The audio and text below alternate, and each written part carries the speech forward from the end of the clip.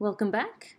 We're going to go a little bit more in depth now in Noteflight, and I thought I would start again at the page before so that you could see when you start logging in, your pieces will appear here. And so I renamed that last piece Trial Piece 1. All right, but let's create a new score. So if you remember, you come to Create. And again, we'll start from a blank score sheet. And today we're going to look at a couple of different elements. The first is, let's change the key signature. And you can see the key signature here. And so click on key signature.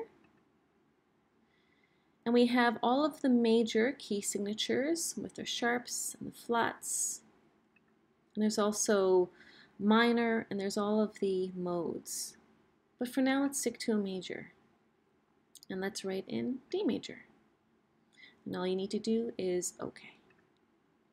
It's important to change the key signature from the beginning, because if you change it halfway through, it becomes a little bit more complicated. Next, we'll change the time signature. So there's a lot of possibilities, but let's just make it 3/4. All right, here we go. And then again, if you want to change the key signature and have it for the whole piece, it's easiest to do this at the beginning. It's possible to do it later, just a little bit more complicated. Let's title our work. I'm going to call this Trial Piece 2. Oops, 2. How exciting. I am the composer. What should be our subtitle? Awesome. All right, lyricist, that's who writes the lyrics. We won't have any lyrics yet. And there's two other things I would like to show you.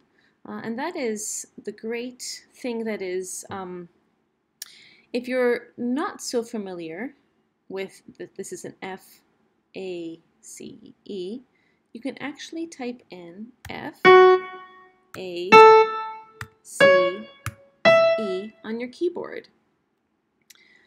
So that's one way to navigate this program. And then the other thing is, if you want to change the rhythm, you just come up here to duration, and they're all there for you.